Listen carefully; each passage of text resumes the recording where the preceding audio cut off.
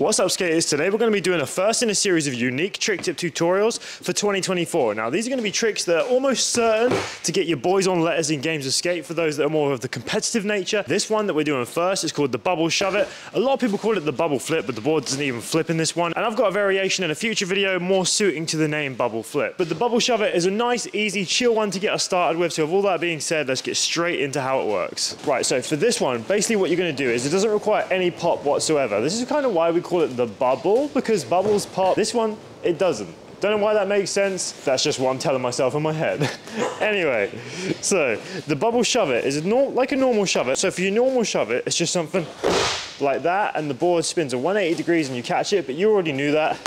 The bubble shove it is a very similar trick, but we don't use the tail at all. What we actually do is we have one foot by the front bolts and the other foot almost just by the nearest bolts to you on the back end, and then you pull the board back with that foot like this, and then bring it over like that. So you kind of complete the shove it without ever having to scoop the board from the tail. So in its fullest form, should look something like this.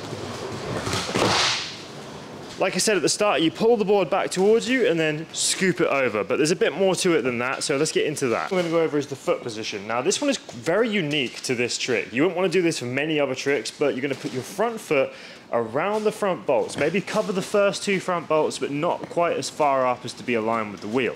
So we're gonna have our front foot here, just so we can jump and get this foot out of the way without the board hitting it on the way around. And then the back foot, again, super unique to this trick, you're gonna have it around the nearest bolt to you. So this fourth bolt right here on the corner, the one nearest to you, you're gonna have your foot just below that one, but not quite adjacent to the wheel, like same for the front foot. So what you're gonna do is as you jump, remember to bring this leg up as you jump like this. You're gonna put the weight onto that foot and the board is gonna come and lay back onto your foot like this. And then what we do in the air, this is all one motion, but to break it down, we do this first. You're gonna use this foot and bring it this way. So this foot lifts up and brings the board with it. And you end up doing something like that. So a great way to practice it at the start is just put one foot on the board exactly where I just told you by that last bolt, pull it towards you, and then lift it up and over, and get it like that. So one more time, pull the board towards you, and then lift up and over, and that's how you get it to go around. Now what we've got to focus on next is how we're going to get that front foot out of the way and how we're going to do the jump at the same time. So the hardest part is doing this is probably doing it moving, because of the foot position you have to ride in. It's not very comfortable for most, especially not any beginner skateboarders, but you can adapt to it, and the sooner you adapt to it, the better you'll be, of course. So we're going to do it stationary at first. Put that front foot where I told you, the back foot where I told you, and then we're going to jump up and just aim to catch the board on the opposite side like this. Once we're at this point, we're going to go, and then we're going to step right back onto it. That's the trick broken down into a few slow motion steps. Now the next step, I think, would be to have our feet how I just told you. Same thing again, jump up with this foot and pull the board back onto this leg, like that. But now, as we push it over, we're going to jump and try and land back onto it, just like this. You might land on the tail a few times, but the more you practice it, the better you're going to be at getting back onto it, and that's a great way to break the trick down.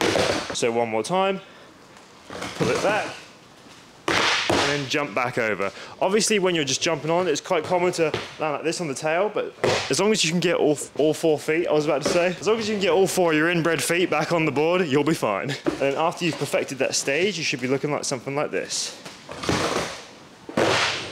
You might need to jump with it and like follow the board in the air as you jump. By that, I mean, if the board's going this way, then jump that way with it, just to compensate for the fact that you're not doing it all in one motion. Okay, so now I think our next step would be to try and just get it to do the whole flip in one motion. So instead of pausing, once we get here, we're gonna try and get it to go all the way around. Not fully commit to it yet, but we're gonna try and get it all the way around at once, like this.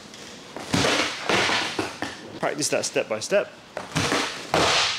And that is essentially the entire trick in one go there. Watch a couple slow-mos of this, because this one is going to take you a while to get down. But remember, jump, pull this leg up, pull this one back, and then pull it straight over that way, like this. I would actually say this is harder to do than just trying the trick in the first place, because the board doesn't stay underneath you when you do this. But that's essentially what it is right there. If you could even practice it with one foot, just like pull the ball back and push it over. The faster you do it, the better it's going to be. So back and over, back and over, just like that. Practice this as many times as you need to.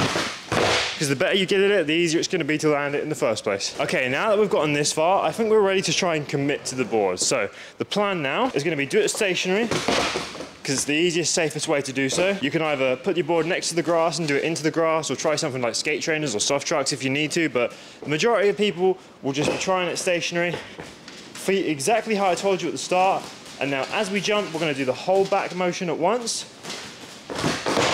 You'll get a few 90-degree ones just like that, and then the better you get at pulling the foot back and kicking it round, remember the board's got to go this way. As soon as you get used to that, you should end up with something like this. A sketchy version of it. Saying that like I meant to do it sketchy. Right, we're going to jump for it all in one motion now.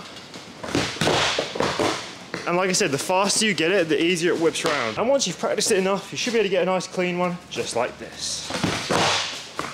I mean, it's still slightly underturned, which is fairly common. When you're doing it moving though, it becomes much easier to get it all the way around, because the momentum of the board moving helps it get all the way. And it's also pretty common to land pretty nose heavy, just because of the nature of the trick. It's similar to an impossible in that way, and the more oomph you put in the back leg, the better off you're gonna be.